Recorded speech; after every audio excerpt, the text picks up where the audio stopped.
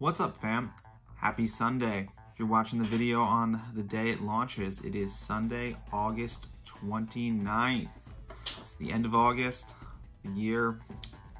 We're entering that third quarter. I decided to make a market prediction video and talk about what my personal opinion for the stock market for the last third of 2020 and how it's been such a crazy year this year. Where do we think it's gonna go?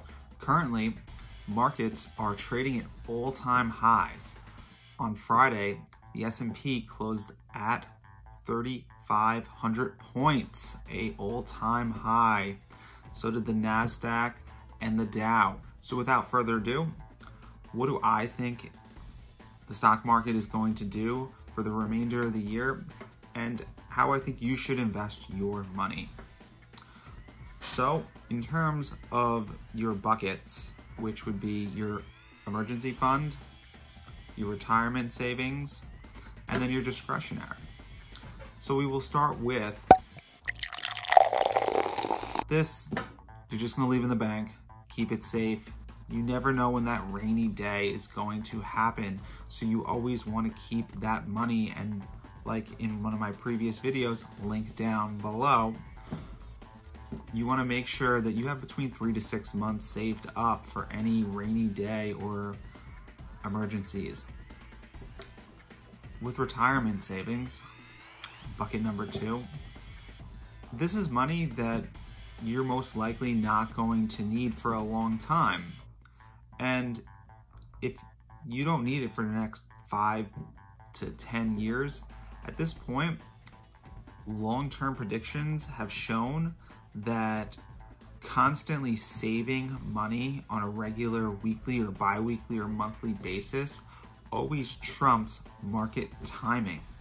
So for any money that's going to be over 5 years away that you're going to use, just keep putting that money in. If the market goes down, if you can, up it 1 or 2% in your retirement fund and get the stock market for a better price for that long-term gain. But ultimately, you don't want to do anything drastic with that money. And for your third bucket, your discretionary bucket, this is less than 10% of your net worth, which you may be investing in stocks, like single sole companies. If you have large gains, I'm gonna revert back to everyone's favorite TV show host, Jim Cramer. No one ever got hurt taking a profit. At this point, at all-time highs, we always suggest that you should reconfigure your portfolio. Take a look at it. What's been working? You know, do you like it going forward? You know, that's more of an individual case-by-case basis. But back to the original question of what my predictions for the market are.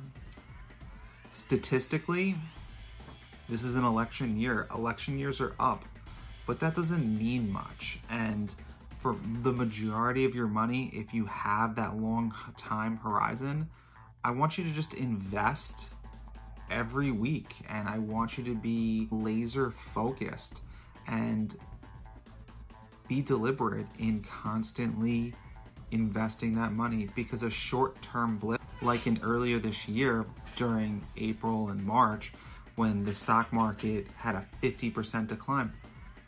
Look, we're back to all-time highs in less than 6 months.